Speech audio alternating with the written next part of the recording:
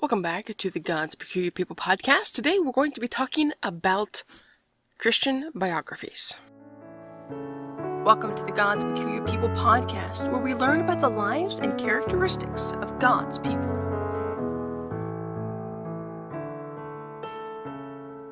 So I've been trying to decide for several weeks what episode to put up here before Christmas. I didn't really have a good person to talk about, and so I was just trying to decide, well, what do we do here for this episode just before the Christmas episode? And then we have the last episode of the year, which is, it'll give you the most played episode of the year. You get to hear that again on December, I don't even remember the date, December 26th, the day after Christmas. So I was just trying to decide, well, what do I talk about today? So I figured I'd do this episode talking about Christian biographies for two reasons. One, in case you need a last-minute Christmas idea. Some of these you may be able to find as Kindle books. Others you might be able to order from Amazon or from Christian book distributors or possibly Victory Baptist Press. You might be able to buy the books from there. I'll try to leave links to all of those three places in the description. Your best option to get books before Christmas when this comes out, if you need to, would probably be Amazon, but you might be able to get them from the other places as well. But they might be cutting it a little bit short. But I want to talk a little bit about some different books. So I have 85 things listed on here. A few of these... Well, let me explain where this list is coming from. So I've been creating on Pinterest. I have a God's Peculiar People Pinterest board. And there's a board specifically for Christian biographies. So I've been trying to go through and posting different biographies, one so that I can, if I'm looking for one real quick, I can go and find which ones I'm looking for, or if I'm like, okay, I need a new book, which one should I do next? I have a place to kind of go and see them, and then I can kind of click them off as I go. I figured I'd make it available to you all as well. So one thing I need to make clear about some of the books on this list is that they do link back to Amazon, and I'm currently playing around with the Amazon Associate Program, seeing if I can figure out how that works. And so if you were to click on some of these books and then purchase them through Amazon, there's a chance that I could get a fee for that. So, that disclaimer out of the way, let's move on to talking about some of the books that are on this list. So, like I said, there's 85. A few of them are podcasts because those are Christian biographies. I'm going to try to add some video biographies as well on here, so people, if you're looking for a biography, you want to listen to something or read something, you have the options all here on this page. And I'll make sure to link the Pinterest page board that I have to this episode as well, so if you want to go and see all the different books, you'll have that option. The very first book I think that I linked here, I don't remember which one it was for sure, but it was either The Hiding Place by Corrie ten Boom or Susie, The Life and Legacy of Susanna Spurgeon. Now, I did The Hiding Place. Might be some disagreement about that book. The books that I'm putting on here does not mean that I agree with every person on what they have written or what with the entire person's life, but that they are interesting people to read about. Sometimes there's things we can learn from someone's life, someone's experiences. And that's the same with these books and Christian biographies. There's, take the meat, take what you can learn from these people's lives and experiences, and then the rest toss aside and say that's applicable to me, that I don't agree with, but you can find something in these books. And The Hiding Place is very interesting because of the story of someone who is trying to help the Jews during the World War II, during the Holocaust. Someone who attempted to help them beforehand, were themselves then imprisoned. There's so many different angles to the Holocaust, the concentration camps, the different types of people who went to these places. And this is a different angle. This is an angle of someone who had helped the Jews and then was sent to a concentration camp. So it's a very interesting book. I've listened to the audiobook, and I've actually listened to it dramatized, which is very interesting. That is from Focus on the Family, I believe. I'll try to find, maybe put just like audio links as well.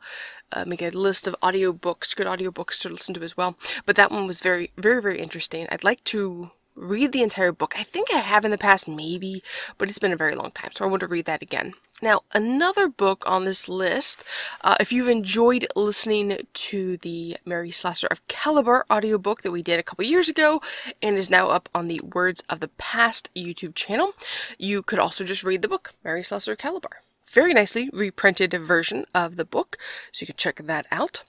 A book that I want to read again, because I read it a few years ago, but it's time, I think, to read it again, is A Chance to Die, The Life and Legacy of Amy Carmichael, and that's written by Elizabeth Elliot.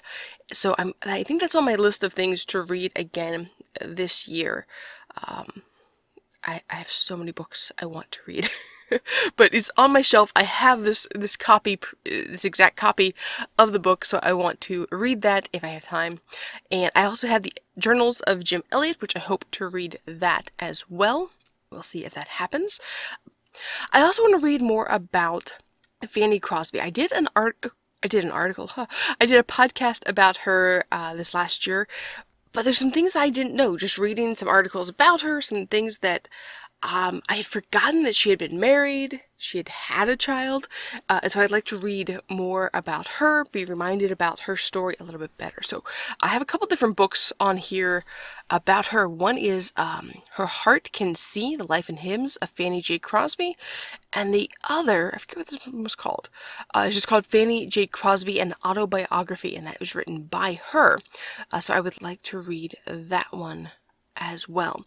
Another one that I find interesting, and I believe I mentioned this one possibly last year, but I'm going to mention it again because I think it's a good one, is the book Called for Life by Kent and Amber Brantley. I find this book interesting because I was living in West Africa at the time that this story was taking place in Liberia. Was it Liberia? Hang on. Yes, Liberia. I can't remember which country. But this is a book surrounding the Ebola epidemic, and just a very interesting story. You know, having some first-hand experience to what the news was in West Africa, what was being said, hearing about people who were affected by Ebola.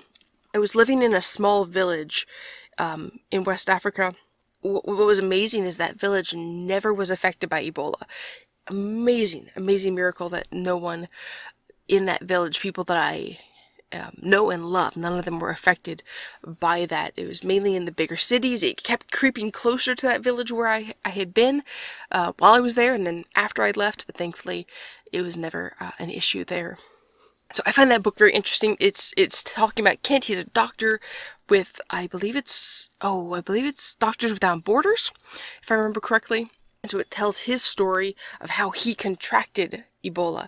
He knows exactly what he did that got it, and then what happened with this new medication that was being given out, that was being tested, and he was one of the first to use that and was able to survive Ebola. So it's a very, very interesting story. If you have any interest in medical missions, diseases, things like that, this is a very, very interesting book to read. Now, I recently found a book, and I know nothing about this person. I actually just ordered an older book about her because I want to read more about her. She's considered to be like on par with Billy Graham. Her name is Henrietta Mears. Again, I don't know anything really about her, but the book, there's a new book out about her called Mother of American Evangelicalism, The Life and Legacy of Henrietta Mears. So I found an older book that came out in 1994. I believe it was, and that was called Dream Big, the Henrietta Mears story. I found it for only like $5 on eBay, compared to, I think it was like $10 up to like, somebody had it for like $200 on Amazon. I was like, well, it might be a good book, but no, it can't be that good, unless it was signed by her maybe. But I ordered that. I'm just curious about her story. I truly know nothing about her. I've never heard her name before. If you know anything about her, Henrietta Mears, let me know. I just figured, hey, for $5, read the book, find out about her, because I have absolutely no clue anything about her. Another person that I want to read about this year, and hopefully you'll read about as well, may hear some episodes about, is Billy Sunday. He was the baseball player turned preacher, and I know very, very little about him. I've heard his name for years and years and years. I've read a few things about him as a kid. I think I read some like kids' books that were about him, but I personally, as I've gotten older, I have not really read about him. So I'm very curious to read a little bit more about his preaching style, his life, how he went from being a baseball player to a preacher. So that is on my agenda for this year. Another one that I read recently is called The Astronaut's Wife. It's called The Astronaut's Wife: How Launching My Husband into Outer Space Changed the Way I Live on Earth. This is one of those that you take what you find that's interesting and toss out the rest. It's not a bad book. I found the writing style to be a little tricky because she kept jumping forward and back, which I understand. I'm okay with, because she was weaving in her story of how her life changed during this. But I always struggle with books that jump back and forth in the narrative so much. I like a steady narrative. You just take me along with the flow. Let me go. Don't bounce me back and forth. But it was a very interesting book. If you have anyone who enjoys space travel, this is a different angle to be able to learn about. To be able to learn about space travel and what Christians, religious people, how they handle sending a loved one into space. So it was an interesting read. I would recommend that one if you have any interest in space from that aspect, learning about, the struggles that astronaut wives deal with. It's a very, very interesting book on that. Now, let me give you one or two other ones here. Another book that I'm going to reread this year, because I have not read it or listened to it in a very long time, is In the Presence of My Enemies. This, I grew up as a kid. I remember sitting in church, and there was a lady in my church every Wednesday night. Her name was Mrs. Denman. Every Wednesday night, she would remind our church to pray for the Burnhams. Every single Wednesday night. That's how I knew about Gracia Burnham and her husband, was through this woman reminding us every single week to pray for them while they were being held captive in the Philippines. So I heard about that story, and then my parents bought the audiobook, and my older brother and I would listen to that. I don't know if we were riding in the car, falling asleep at night, but we listened to that audiobook over and over and over. So I've heard it many, many times, but it's been a few years now since I have gone through that story. So that is one that I am going to probably either reread or listen to this next year, because I think it would be very interesting just to refresh my memory on the circumstances of what happened when Gracia Burnham and her husband, which I'm drawing a blank on his name at the moment, they were Martin. I was going to say something else, but yeah, Martin and Gracia Burnham, they were held hostage for a year in the Philippine jungle by a group. Oh, I forget what the name of the group was, but it was a guerrilla type force that was holding them.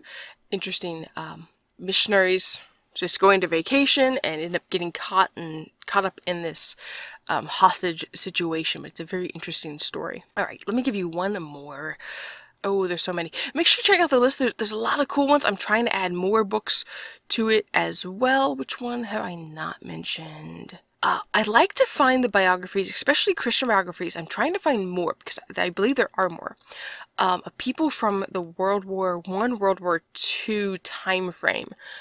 Because that was a very difficult time for missionaries. And there are a few standout stories. There's the book Evidence Not Seen. There's, of course, The Hiding Place. There is Eric Little. But I'd like to find more people from that time frame and just read the experiences that missionaries from that time, what they dealt with. We know of the Boxer Rebellion. There was John and Betty Stam.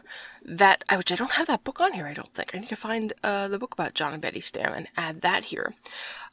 I think there's this book, it's called The Greatest Missionary Generation, and it says, inspiring stories from around the world. Book description says, Larry Sharp establishes the characteristics, challenges, successes, and uniqueness of an incredible generation of missionaries. And I believe this is a book about missionaries in the post-World War II era, which potentially would include people like Jim Elliot. It doesn't actually mention anything about who the people were in this book, but it is considered the greatest generation, and I would have to agree. I think some of the missionaries from this era were definitely some of the best missionaries, the most active missionaries were in that post-World War II era. for sure. Alright, well that's where I'm going to leave you guys. I'll make sure to have a link to where you can find some of these books, which would be Victory Baptist Press, Amazon, of course, and Christian book distributors. If you know of any other good places to be able to get books from, if you let me know.